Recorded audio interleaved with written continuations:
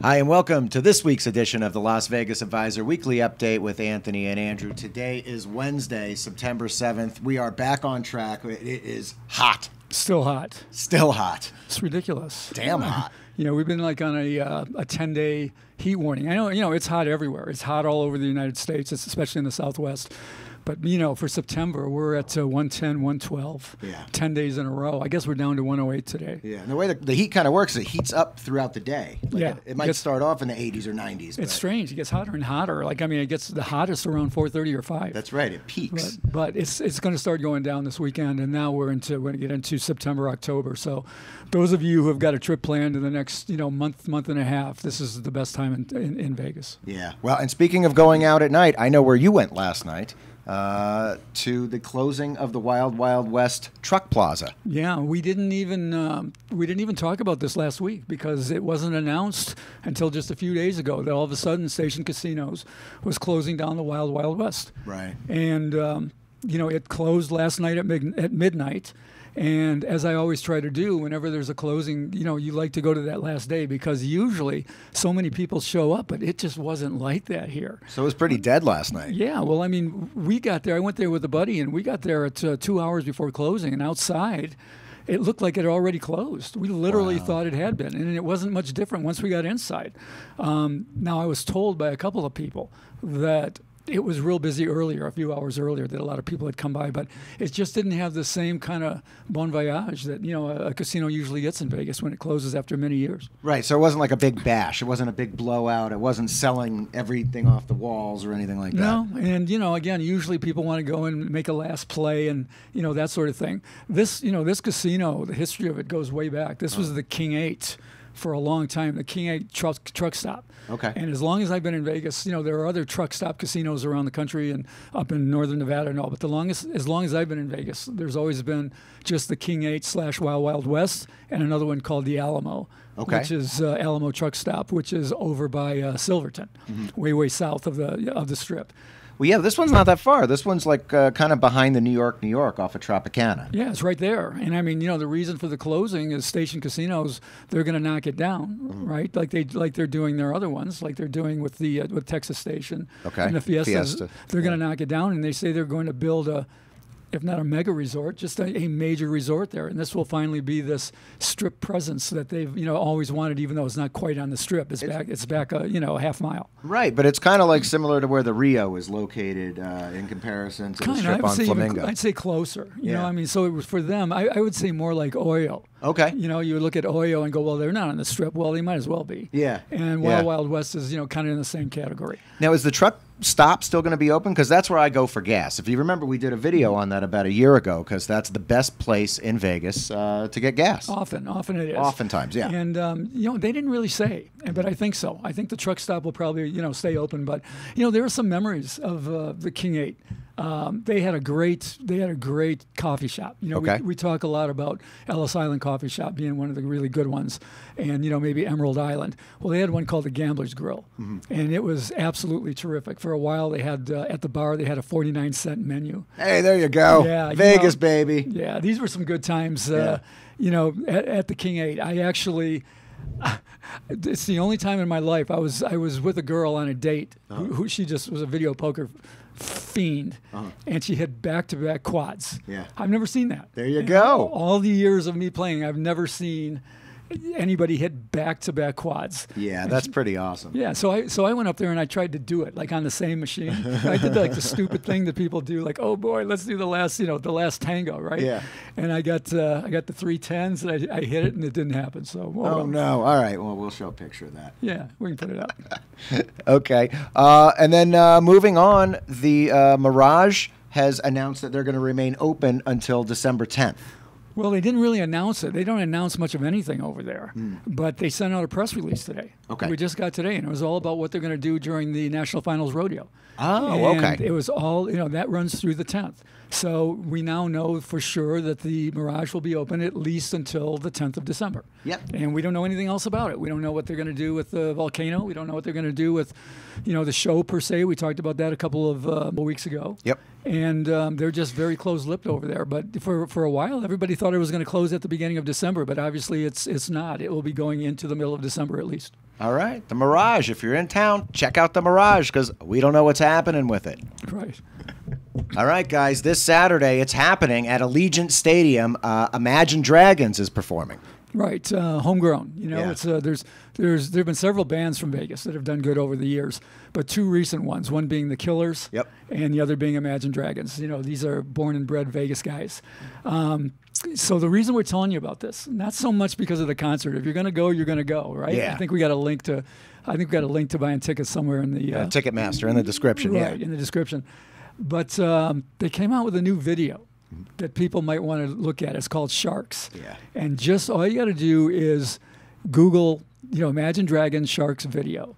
And it is the coolest video when you're talking about you want to get a look at Vegas. And they go all through different parts of Vegas. I mean, they show Allegiant Stadium. Yep. They show the production show Cirque du Soleil. Bellagio. They show the Bellagio fountains. Yep. They have a couple of nods there to movies like Ocean's 13 or 12 or 11 or whatever it was. Yeah, yeah. Casino, where Sharon Stone, right, throws the Flips chips the in chips. the air. Yeah. Right. And it is, first of all, it's a really catchy song. Yeah. I mean, it's terrific. And we would show it if we could. We couldn't clear permissions on this before the video. We're still trying to get it. If we get them, we'll put them in a future Yeah, you video. wrote a letter. Yeah, we wrote an email and said, hey, can we show a little bit of this? Yeah, it's because this is a great video. If you haven't seen what Vegas looks like lately, this is it. Yeah, it's a good one. And it's a real snappy, it's a real clever video. Again, it's called Sharks, Imagine Dragons. Look it up. You'll be glad you did. It's very, very cool video. And in sports news, the Las Vegas Aces have made the finals. Finals of the WNBA That's championship. And they will play either Connecticut or Chicago, who are deciding their semifinal, I guess, today. And we don't know what the odds are yet, but the Aces will definitely be favored. All right. They are right now at Circa. They're minus 200, meaning you've got to lay 200 to win 100, that they will win no matter who they play. So it's kind of interesting the way Vegas gets behind. You would have never heard about the Aces if they weren't in the championship. Right. Vegas gets behind winners. And, that's why they love the Golden Knights. The Golden Knights came, and all of a sudden, they were bigger than anything. The Raiders are still big because it's NFL, but not as big as the Knights. And right now, it's all Aces. Mm-hmm. So it's cool. We'll see how they do. All right, guys, we'll keep you posted. Las Vegas Aces. All right, and further to that, the NFL starts tomorrow, Thursday. Yeah, first Thursday night game. Mm-hmm. And obviously, we'll be covering it, all season long. The AGA, the American Gaming Association, came out with a number. They said 46.6 million Americans will place a bet this football season. All right. Is that more than ever before or just more recorded than ever before? More than ever before. Okay. It's 18% of the U.S. population. Wow. So that's, how big it is since the expansion of sports betting. It's going to be, who's it going to be? The Bills are 2.5 favorites over the Rams, and the total is 52. Okay. All right, there you have it. Yeah, Anthony, it really seems like these laws are getting passed all the time, and they're really integrating sports betting into American culture. Well, yeah, people have been doing it underground for years and years. Mm-hmm. It's fun. It's a lot of fun. Try making a $10 bet. Yeah. I wrote this 20 years ago for USA Today. I said, you want your wife or girlfriend to watch a game with you, make a $10 bet for her and see what happens. That's a great piece of advice. True dat. And this leads us into the Circa football contest and the possible overlays. How do we stand, Anthony? It looks like it's going to happen. All right. I mean, they got 3 days to go. Okay. The deadline to sign up for both Survivor and Million is Saturday at 2 p.m. Okay, so that's right around the corner. Yep. 3 days to go. Survivor, both of these need 6,000. Survivor has 4,505. Okay. All right, so they're still 1,500 away.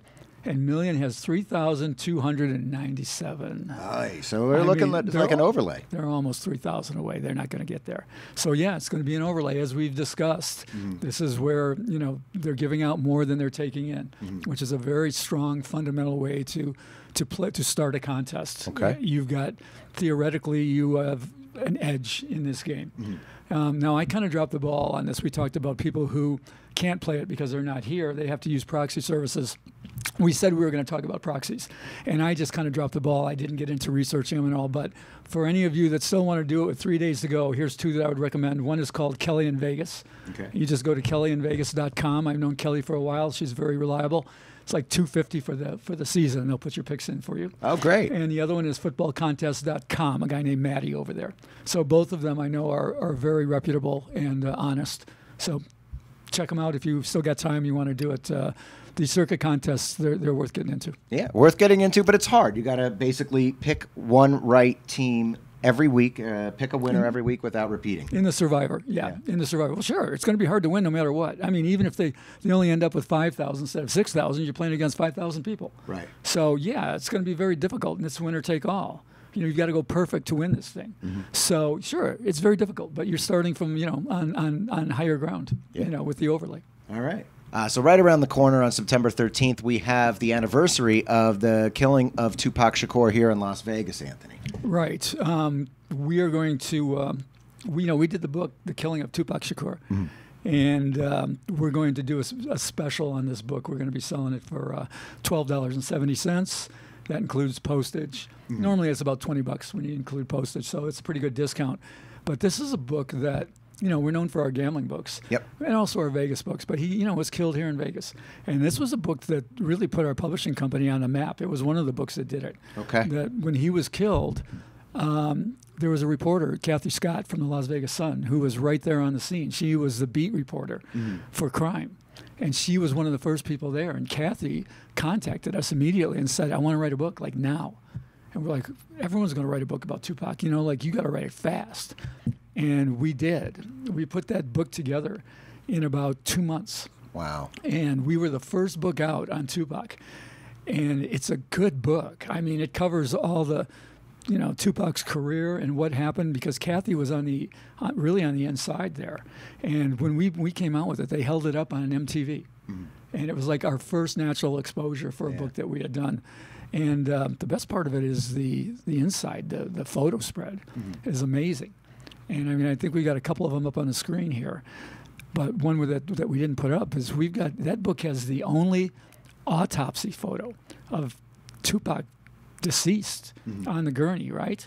And this, you know, there's this, you know, urban legend that Tupac's still alive and everything else. I mean, this is a picture of TUPAC deceased, and it's the only book that's got it. And how'd you get the picture? Kathy, she took the photo. She snapped the photo. Essentially, she didn't break any laws, but she wasn't supposed to do that. And she did it and basically smuggled it out. And we put it in the book. We were allowed. It was legal.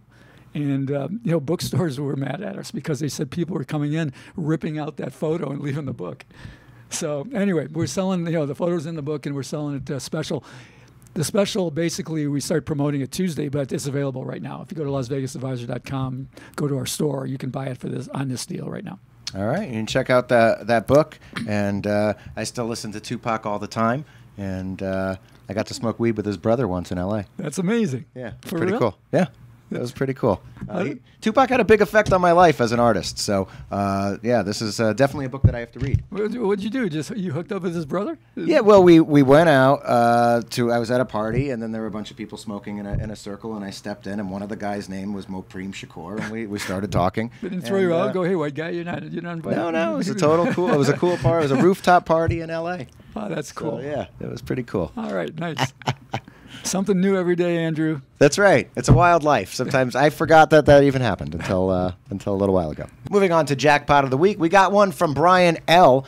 And he says, "Hey guys, I've been enjoying the even pay machines over at the Palms ever since you mentioned them in your review. Today went great. I held ace queen suited hoping for the Miracle Royal, but I'll take 4 aces any day of the week.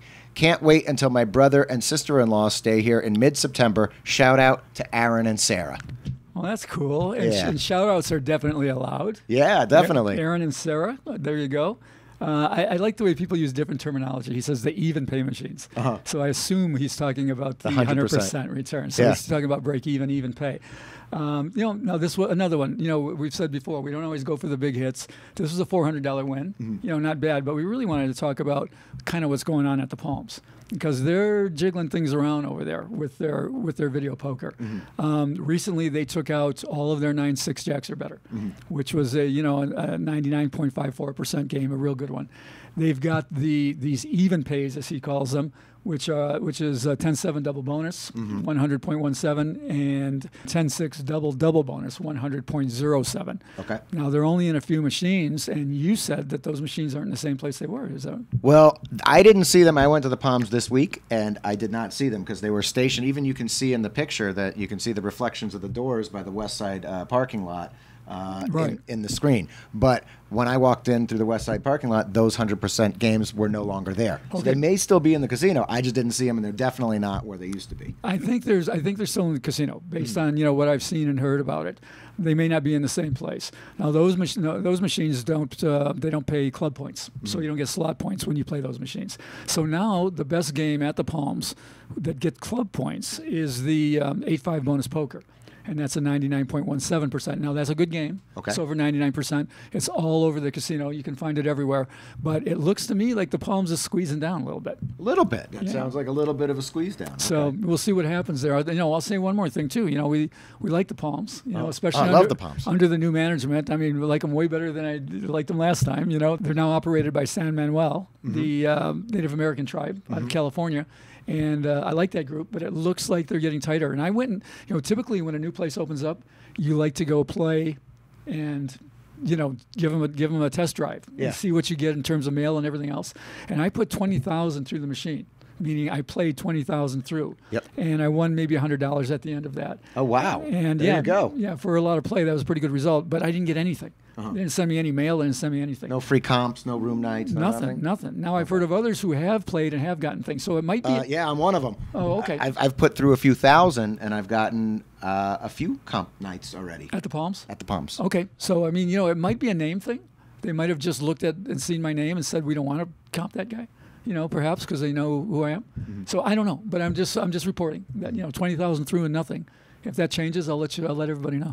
So anyway, good. Congratulations to Brian on your races on double bonus. Yeah, and also I think I want to say to Brian, it's so cool that you're waiting for your brother and sister-in-law to come out, because I always like playing with my friends. I always think it's a fun social gaming together. Really, most people just put their head down and play. Not me. I'm high-fiving people and. Cool.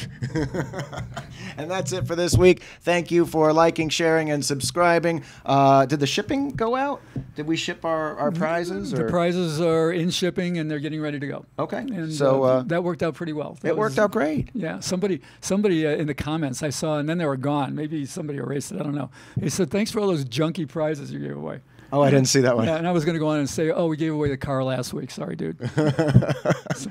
Well, we do the best we can. We publish books. We gave away books, games, things. And chicken fingers. And chicken fingers. Chicken fingers are pretty good. And, do the best we can. We'll do it again. Yeah, we'll do another one.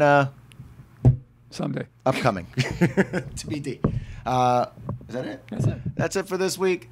Thank you. We'll see you next week.